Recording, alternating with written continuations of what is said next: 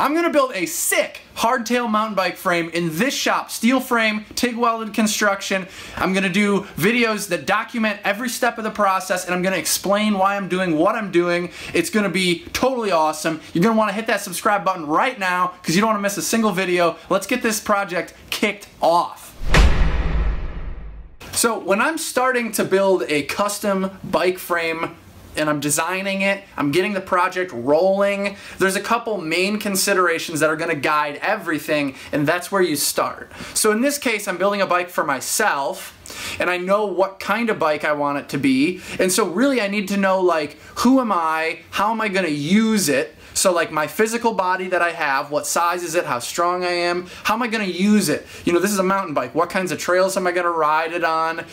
You know, does it need to be really lightweight? Does it need to be really tough? Does it need to have, you know, mounts for me to put on all sorts of stuff so I can carry things with me? Am I bike packing? Or is it more of like a shredder bike that I'm going to throw on the roof of my car, drive it to the trail, use it, then throw it back on my car and bring it home? You know, or is this like a bike packing bike where you're going like bike touring basically, and you're bringing everything with you, you know, all these things. And then one of the real big considerations after you know who it's for and how it's going to be used is what parts are going to go on it. So you need to be able to fit your crankset, you need to be able to fit your wheel set, you need to have clearance for the tires that you intend to put on it in the beginning, and you also need to have, if you're going to, you know, change tires over the lifespan of it, you need to be able to fit the tires that you want to be able to fit.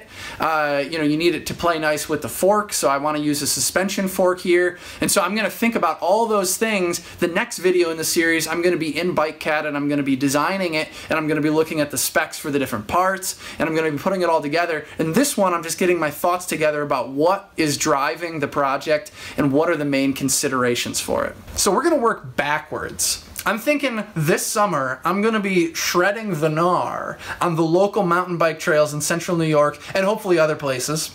And so I'm imagining this finished bike, and now I'm going to work back from that imagined bicycle to where I'm at now and what I know right now. I know the proportions of my body, I know, you know, like which parts basically I want to put on the bike, and I need to fill in a lot of blanks. So there's a trend in mountain bike design lately for hardtail mountain bikes. You know, hardtail is, you know, suspension fork and no suspension in the rear end.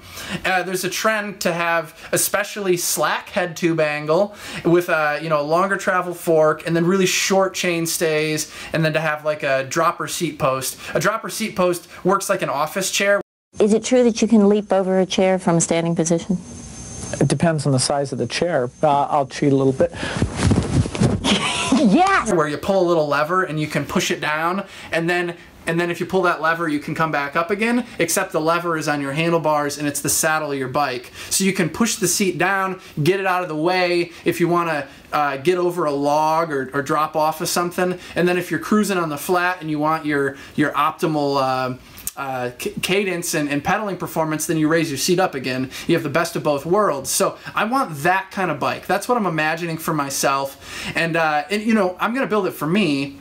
And so I know me, and I have an idea of what I want to do with it, and I know the trails in my area more or less. But if I was building it for someone else, it'd be a series of questions. I would say, so what kind of gnar would you like to shred, and where might you be shredding this gnar? And so through those kinds of questions, we would suss out what it was we were trying to build, and, you know, the driving considerations, you know, the salient considerations. Is this customer, is this person looking more for a comfortable ride? Are they looking for something really aggressive and fast and sporty? Are they looking for something that's super duper lightweight and maybe costs more money and is maybe not necessarily as robust? Are they looking for like the tank of a bike they couldn't possibly break, and they don't care if it's heavy, and, you know, whatever? There's like all these different competing considerations, and so we want to think about big picture stuff right now in the beginning before we've selected the tubing, before we've selected the parts, before we've decided on the geometry. We're just thinking big picture about where we want to go, and we're going to work back from that. So before we get too far into the design of the specifics, we need to just answer all these big picture questions.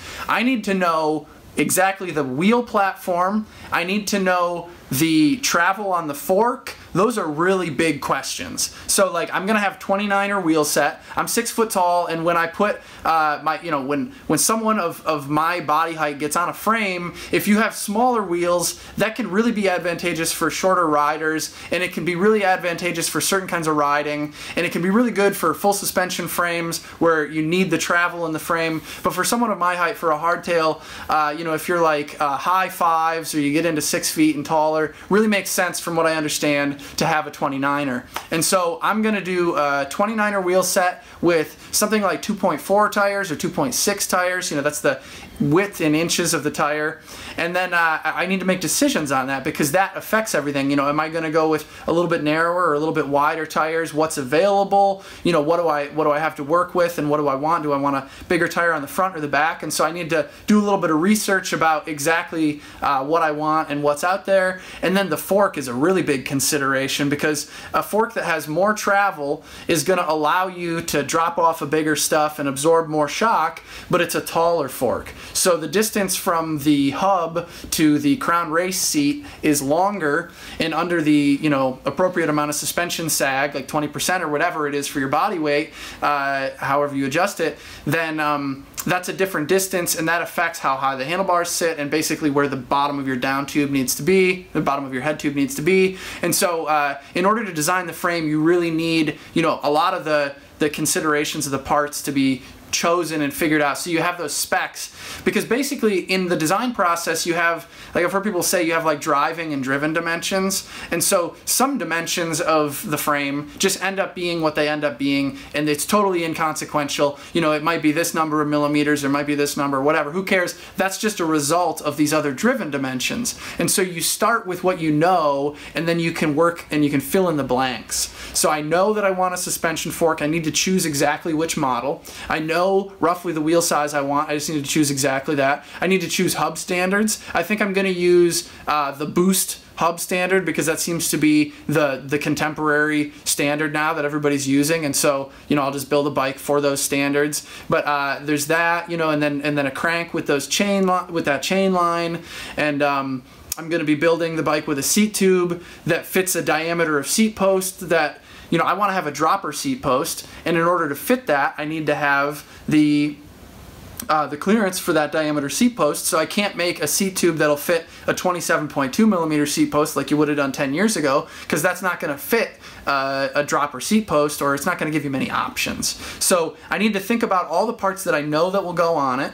And then I also need to think, in terms of like how heavy wall of the tubes do I want to use, or what diameter of tubes do I want to use. I need to know how I'm going to be riding the frame and where I'm going to be riding it, and how strong I am. Am I going to be dropping it off huge jumps, or like I'm kind of a wuss at this point and I'm like afraid of hurting myself and not being able to like work in my shop. I broke my hip 4 years ago, and I was out of commission for a long time, and I'm really glad I didn't need to support myself at that point in my life. And right now, if I hurt myself, that's a whole consideration. So anyway, I don't think I'm going to be dropping it off huge stuff, and it's all these big picture considerations that you start with, so that you've like kind of defined the scope of everything.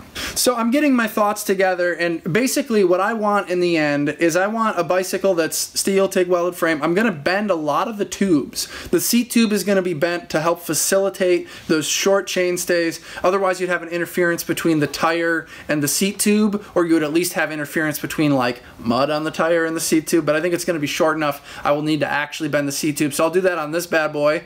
And then also the seat stays and the chain stays will need to be bent for tire clearance. The down tube might get a bend in it for fork crown clearance. So on a mountain bike, when your handlebars are straight and your fork crown is straight, then you don't need to worry about it. But if you were to ever turn your handlebars 90 degrees, like if you crash your bike, or if you're throwing it in the back of a bed of a pickup truck or something, and the handlebars get turned 90 degrees, that fork crown on a mountain bike can actually collide with your down tube if you haven't designed it right. And so one of the ways that you can address that is to bend the down tube, and I think I'm going to do that. I think after I get all of the tubes cut and welded, I get the brazing done, and I do the finish machining, and we've gone through all the steps of the process to get the frame ready for paint. I think I'm probably going to take it to get powder coated. I've done that on a lot of my bikes. I love the beauty of a multiple color wet paint job, but they cost a fortune. And so, you know, I'm not going to do that on this build unless I'm feeling like I got that extra cash. And, you know, we'll see where I'm at. But for right now, I'm thinking I'm probably going to do a single color powder coat, and I'm going to try and make it look the best that I can. I'm going to put on the vinyl decals that say the Cobra, and I'm going to put on my badass head tube badge with the snake wearing sunglasses, and I'm gonna, you know, build it up with all the parts that I can, you know, the best stuff that I can get my hands on, and set up the tubeless tires and stuff. And you know, I'm gonna take you along through all the steps of the process, and it just gets me excited thinking about it. I've wanted to make this bike for a long time, so yeah, definitely hit that subscribe button and hang around, because it's gonna get real good.